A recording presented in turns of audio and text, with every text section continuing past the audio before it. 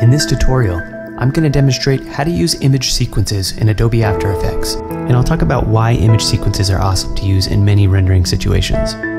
First, I'll show you how to render your movie into an image sequence. In the next part, I'll show you how to import an image sequence into a movie, and as an example, I'm going to render images from a time lapse into a movie. So why would you want to use an image sequence? An image sequence has many advantages over rendering into a movie. You can reduce the chance of an error or a crash during the rendering sequence. When you render into a movie, if an error occurs during the render, the entire render will fail. But if you render into an image sequence, you can pick up at the last image in the sequence and continue rendering from there. When you render into an image sequence, you can use multi-machine rendering for faster renders. You can check out one of my video tutorials on how to use multi-machine rendering for faster rendering. With image sequences, you can achieve high color depth. In this clip, there's a three-dimensional character, some text, there's some animated heads-up displays that are tracked onto the 3D character. I'm going to select a small region of this clip and export an image sequence. And the reason I want to do that is because all of the stuff going on in this scene take quite a while to render, and I want to pre-render into an image sequence. So go to Composition, Add to Render Queue, click the render settings. You can use the settings here.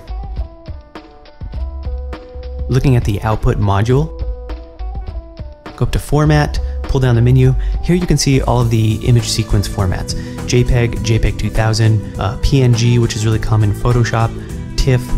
In this example, I'm going to use JPEG. We're just using 8 bits here, millions of colors. For here, I'm just going to use JPEG Quality 9. You'll be surprised at how well JPEG image sequence come out. Here, just click OK and select the folder you want to output the image sequence to, and click Render.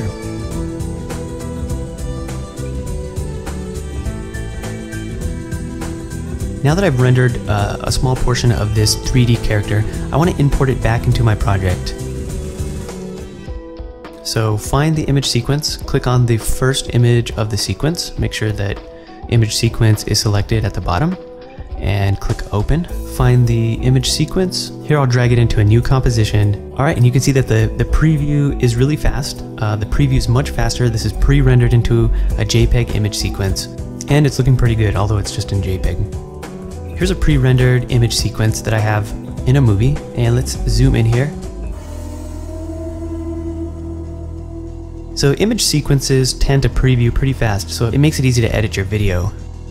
Okay, let's say you want to work in a 16-bit color space. Alright, you want everything to be a little higher resolution. Maybe you've done some color grading. Let's add to the render queue, click the output module. Let's take a look at some of the other image sequence formats. PNG is really common for 16 bits. You can choose trillions of color. Some people prefer to use Photoshop.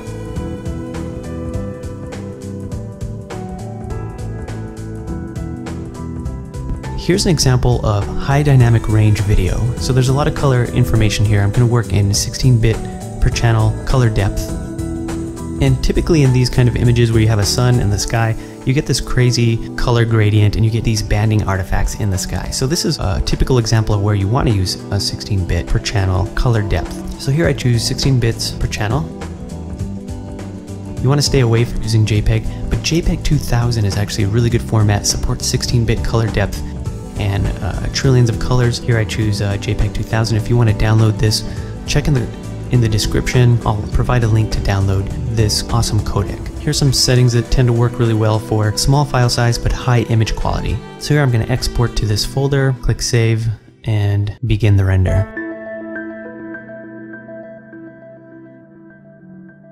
Okay, when the render is complete, let's see how we did. Go to the File menu, select Import File, select the first file on the list, and click Open. Let's drag our image sequence into a new composition, and you can see the preview happens pretty fast. I exported in 16-bit with trillions of colors. I don't have to worry about those sky artifacts or sky banding that occurs in an 8-bit per channel color depth.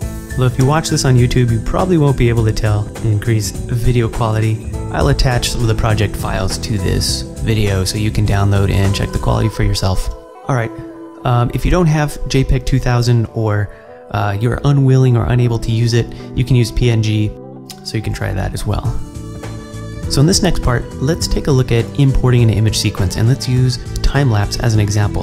Alright, so here's a time-lapse I took with my Canon T3i. So let me show you how I got here. Let's work in a 16-bit per channel color depth. Make a new composition. Here I'll use 1080 at 29.97 frames per second. Go to File menu, Import, File, select the first image in the image sequence, and select these boxes here. And drag the image sequence into the timeline. First of all, you can see the image needs to be resized, but we also have to interpret the footage. Right-click on the image sequence, select Interpret Footage, Main, and we're going to use 12 frames per second. Alright, click OK, and you can see what that did to the image sequence. Just pull this to the left and expand the image sequence all the way. Press S on your keyboard to scale, and let's scale it down a bit so it fits in our 1080 frame. You know, you can adjust the frame rate a bit to fit your needs. So take a look at the frame rate. The lower FPS you use, you might get a very choppy video, so you might have to increase that a little bit to make it smoother. So now I've got this time-lapse image sequence in After Effects on the timeline. I corrected some flicker, I added some color grading, and now I can export this as a movie.